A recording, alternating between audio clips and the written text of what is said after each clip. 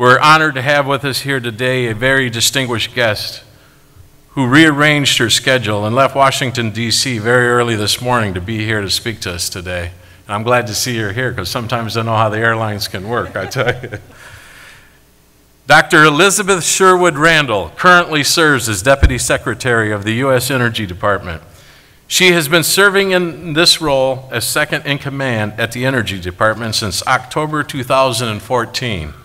She joined the Obama administration on day one, serving from 2009 to 2013 as Special Assistant to the President and Senior Director for European Affairs at the National Security Council, and from 2013 to 2014 as White House Coordinator for Defense Policy, Countering Weapons of Mass Destruction, and Arms Control. What do you do in your spare time? Before joining President Obama's team, Dr. Sherwood-Randall worked at Stanford University, at Harvard University, and at the Council on Foreign Relations. In the Clinton administration, she served as Deputy Assistant Secretary of Defense for Russia, Ukraine, and Eurasia from 1994 to 1996. Dr. Sherwood-Randall attended college at Harvard and then went on to graduate school at Oxford University, where she was among the very early ranks of female Rhodes Scholars. After finishing her education, she began her career working for then Senator Joe Biden as Chief Advisor on Foreign and Defense Policy. Born and raised in California, she's married to Dr. Jeff Randall, a neurosurgeon, and they have 2 teenage sons. Please give a warm welcome to U.S. Department of Energy's Deputy Secretary, Dr. Elizabeth Sherwood-Randall.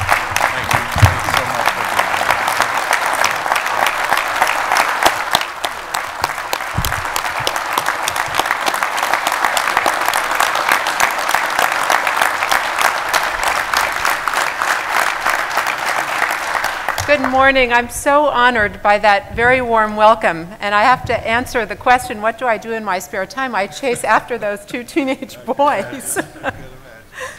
Mike, thank you so much. As president of this proud union, you have been an advocate for investments in America's energy infrastructure, and you've helped bring the voice of utility workers to the conversation in Washington, D.C., and we're grateful for that.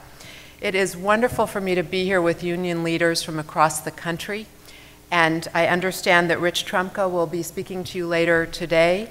I am very grateful for this opportunity. Now, I know that you were expecting to have standing here someone who looks more like George Washington. And as you just heard, Secretary Moniz spent most of last month in Vienna at the negotiating table working through this historic agreement that will severely constrain Iran's nuclear ambitions if it's ratified by the Senate. And so now he is up on Capitol Hill working hard to ensure that members of Congress understand why this agreement is in the national security interest of the United States and our allies and partners around the world. He would have much preferred to be here today than on Capitol Hill, but he's got to do that job. You can be assured that wherever Secretary Moniz is, your interests are very well represented in his office. Standing to my left is Dave Foster. He recruited Dave, one of the great friends of your union, to be his senior advisor. Dave had been the founder of the Blue-Green Alliance, as many of you know, and he is our senior advisor for labor and economic policy. I'm very appreciative of his having joined me here today as well, and for all that he's taught me. So it's my privilege to be with you, and especially with some of the unsung heroes of Hurricane Sandy. My predecessor as Deputy Secretary, Dan Poneman, was the point person for the Department of Energy when Hurricane Sandy hit. I learned from him that UWUA members were on the front lines of recovery, right there with fire and rescue. You helped repair and repower New York and New Jersey, and you brought scared people that first encouraging sign of recovery, which is turning the lights on in a city. My responsibilities at the department include a focus on resilience of our energy infrastructure, and I've made emergency management one of my top priorities. The President designated the Department of Energy as the sector-specific agency. which is Washington's policy jargon for saying that it's my job to enable you to do your job. In an emergency, DOE works with your utilities to help restore power and gas and water to affected areas. And before an emergency, most importantly, we work with your communities, with your utilities, and with you to strengthen our infrastructure and plan for response and recovery. To understand more vividly the challenges that you face in doing your jobs, I was in West Palm Beach in May to participate in Florida Power and Light's annual hurricane exercise. For this particular exercise, FPL simulated a Category 3 hurricane making landfall around Miami, resulting in a hypothetical 1.7 million people without electricity and nuclear power plants off from their, having been cut off from their outside sources of power and fuel. The exercise highlighted how dependent we are on your teams that are going headlong into a swirling mess of debris, downed lines, and pouring rain to assess the damage, report back, and begin the repair process. I also learned to appreciate the complex and dangerous roles you play in assessing damage and getting power restored. You are truly first responders in your service as you provide this public good to communities that may have been devastated. On top of that, there is intense pressure from community leaders and the public to get that power and gas restored quickly, with the media playing an ever-increasing role. And they may not understand the methodical process that you have to go to keep communities and workers safe during restoration. Those risks that you take are evident to us, and what we're doing is working as your federal partner to try to support you better in doing your jobs. I especially want to thank Mike and the UWUA for your advocacy and your white paper on the lessons of Hurricane Sandy. You've helped articulate the needs for resilience, and you've brought your members' experiences to the table. Hurricane Sandy put a spotlight on something that all the representatives here know, and that every utility worker knows. It takes a lot to keep the lights on in America. It takes a lot to bring natural gas to towns and cities. And it takes a lot to bring clean water to homes and businesses. These are things most Americans just take for granted. Americans can get light and heat and water every time they reach for it because of you.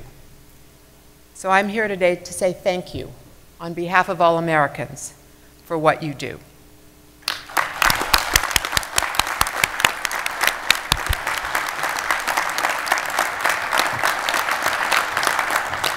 For all the reasons I've just described, the UWUA is an important partner in the future of the American energy economy.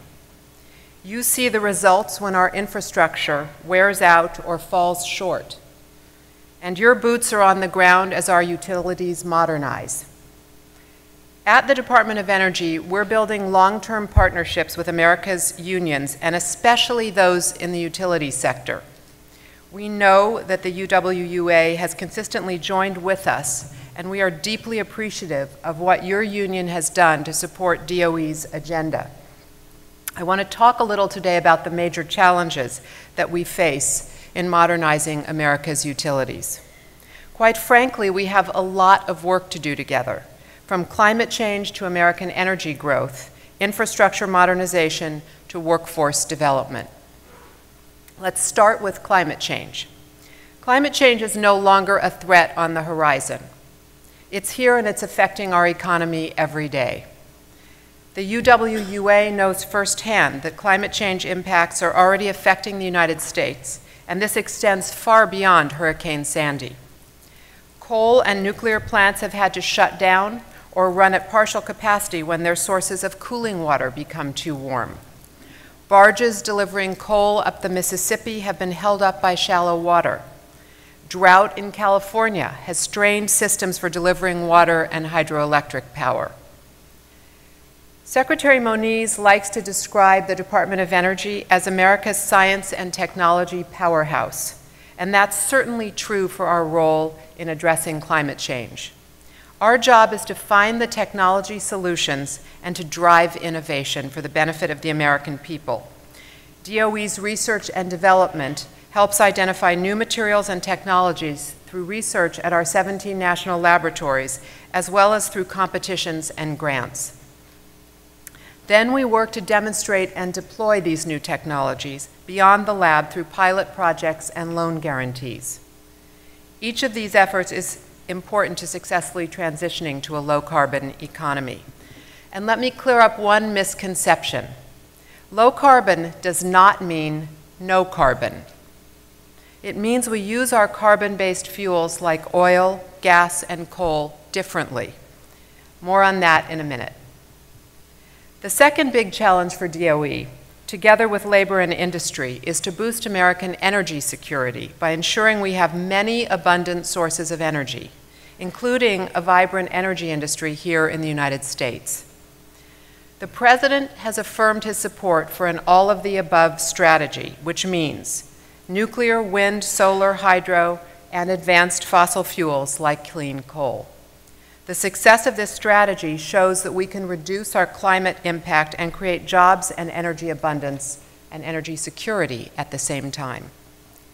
In the United States today, we're producing more oil than we have in 2 decades and more natural gas than ever before.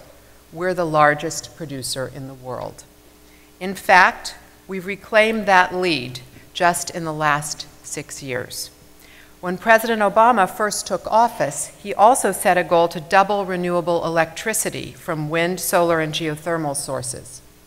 And within 3 years, we did that. We want to double that again by 2020. Thanks in part to the loan guarantees that we make available through DOE, the first new commercial nuclear reactors in the United States in over 30 years are now being built.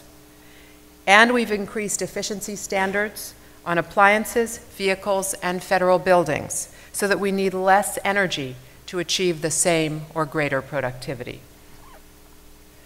As part of the President's all-of-the-above strategy, DOE is investing heavily in carbon capture, utilization, and storage technologies, or CCUS. Since President Obama took office, we've invested $6 billion in CCS technologies, and we're working through another $8 billion in loans to be made available for advanced fossil energies that reduce emissions. These investments will enable fossil fuels like coal to remain competitive in a low-carbon economy and can help natural gas get even cleaner. Carbon capture and storage technologies are critical to advancing the President's Climate Action Plan, including our international partnerships. Many countries around the world, and especially developing countries, rely heavily on coal, and they will want and need carbon capture technologies to meet their climate goals. We want American technologies to serve that need. I've visited with pioneering researchers at our National Energy Technology Laboratory in Pittsburgh who are working on CCUS technologies. They're developing better and cheaper catalysts for carbon capture, and they're injecting CO2 into rocks in the lab to better understand what happens underground when we store carbon. Meanwhile, initial CCUS projects are now in the field. This year, DOE projects passed the mark of 10 million metric tons of carbon dioxide captured and stored. And perhaps even more exciting for the future of carbon capture, this year, Boundary Dam in Saskatchewan marked the first commercial retrofit of an existing power plant with CCS technology. It will capture 1 million tons of carbon a year and bury it underground. In the US, a DOE-led team developed the administration's CCUS tax credit proposal, now under consideration as well. This proposal is designed to put $2 billion into investment tax credits and up to $4 billion into carbon storage tax credits to incentivize utilities to make these investments under the Clean Power Plan. DOE is focused on the technologies needed for this transition to low carbon, but we also understand that big transitions like this present challenges to the American workforce. Your union has reminded this administration at each step that we're affecting workers' lives and that we can help make this transition easier for workers and their communities, and we have a responsibility to do so. If there's one person and one organization that deserves credit for achieving a coordinated approach to delivering federal resources to communities and workers impacted by the shutdown of coal mines and power plants, it's Mike Langford and your union. Thank you, Mike.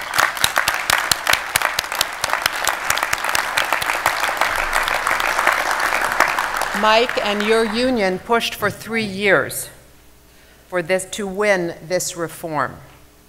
When the administration announced earlier this year the creation of a multi-agency initiative, the Power Plus Plan, they could have named it the Mike Langford Power Plus Plan. His tenacious advocacy was hugely important. It helped shape the plan, which includes an initial investment by the administration of over $50 million and proposals for more in 2016. I also want to thank the UWUA for its advocacy and partnership across a broad spectrum of energy and water issues. For example, last year the Department of Energy launched an initiative to reduce methane emissions in the natural gas sector. We started with stakeholder meetings so that we could hear from industry, environmental, academic, and union leaders, including the UWUA. As a result of those conversations, DOE has focused in on 4 areas for improvement. First, establishing efficiency standards for natural gas compressors. Second, advancing natural gas system research and development so that utilities and workers can apply better technologies to detecting, repairing, and preventing leaks.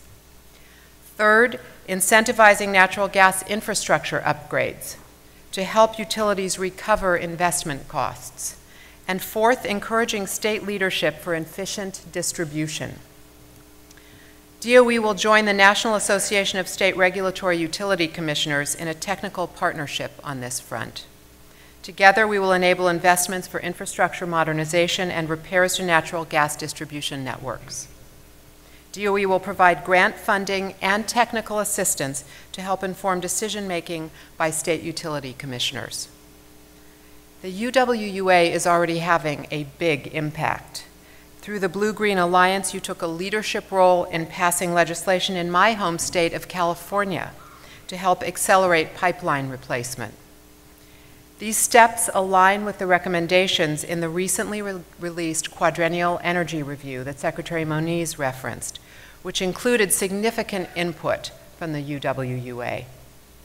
The resulting QER report includes recommendations for enhancing energy infrastructure resilience, reliability, safety, and security. It's a compelling roadmap for getting from where we are on infrastructure to where we need to be. The QER recommends several actions, including establishing a competitive program of targeted funding to improve inspections, accelerate pipeline replacement, and enhance maintenance programs for natural gas distribution systems. To ease the impact on low-income consumers as utilities recover costs, DOE would establish a program to offset the impact of these incremental costs. The QER also recommends promoting grid modernization. The President's fiscal year 2016 budget includes the beginning of a comprehensive grid modernization program and an estimated investment of $3.5 billion over 10 years. I'll just pause on this to note that earlier this year I visited the Liberty substation outside of Phoenix and the brand new transformer station connecting the Palo Verde Market Hub with Nevada and Southern California. These vital links to our national grid are minimally protected. And in fact, the Liberty substation that I visited has experienced multiple break-ins. These 2 sites showcased for me how, in the era in which we live and the threats we face today, we have to make sure that we are making investments in modern and more resilient infrastructure. We need to have the skills and equipment on hand to rapidly repair and restore these facilities in the event that they're attacked or vandalized, and we're going to have to work with Congress to achieve those goals. The QER specifically identifies high voltage transformers as critical to the grid and recommends steps that we need to take to mitigate the risks associated with losing one or more, especially because of the long procurement time associated with the procurement of those transformers. Each of the recommendations in the QER will help make our energy infrastructure stronger and more resilient against both natural and man-made events. DOE wants to work with you as we're putting these plans into action, as we're accelerating pipeline replacement and we're pushing for grid modernization. We want to make sure that as we strengthen our infrastructure, we're also creating good-paying, family-supporting union jobs.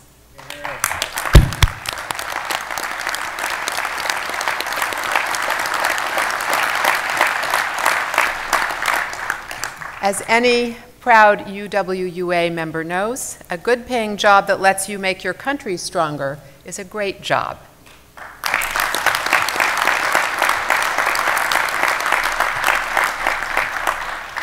The QER also points out that the workforce in the energy sector is expected to grow. This is a very dynamic sector of our economy. And new workers will need training. Projections indicate that by 2030, the energy sector overall will employ an additional 1.5 million workers. Most of these jobs will be in construction, installation, and maintenance, and transportation as well. About 200,000 of these workers will require computer and math skills.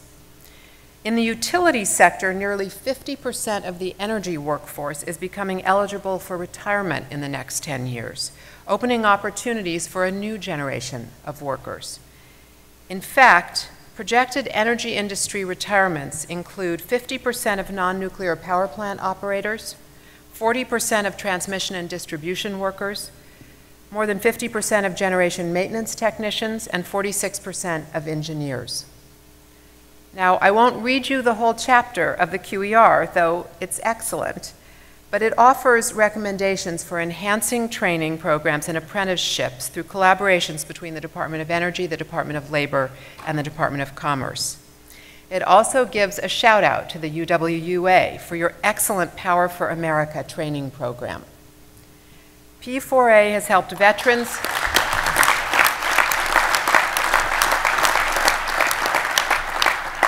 P4A has helped veterans to join the utility workforce as we take on replacing old natural gas pipelines, and it's a terrific model, one that we hope will be widely adopted. Last month, Secretary Moniz announced a new federal effort with a similar goal. We're calling it the Utility Industry Workforce Initiative. Through this initiative, the Departments of Energy, Labor, Defense, and Veterans Affairs, 5 utility trade associations, and 2 unions, including the UWUA, will recruit and train service members, veterans, and military spouses.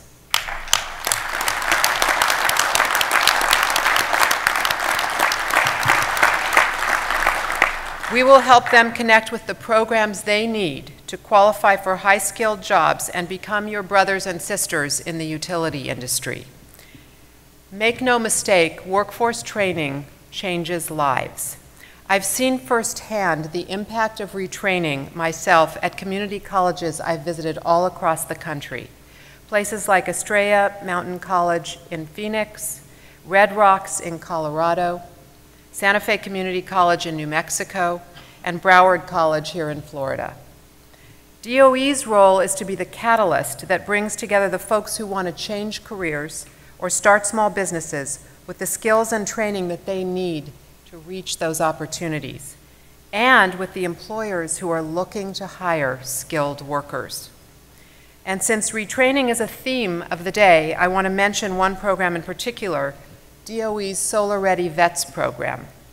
This program, based on a new regulation issued by the Department of Defense in January 2014, enables current service members to take time during their last few months of active duty to be trained on base for jobs in the solar industry. Solar companies have helped out by donating equipment, meaning that our soon-to-be veterans are training on the exact same equipment that solar installers are using in the field. In our pilot program, every single one of our graduates transition straight into a civilian solar job.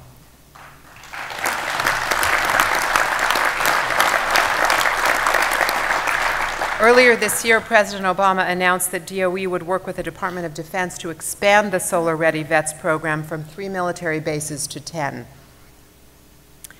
At the beginning of my remarks, I said that we have a lot of work to do together, and we do.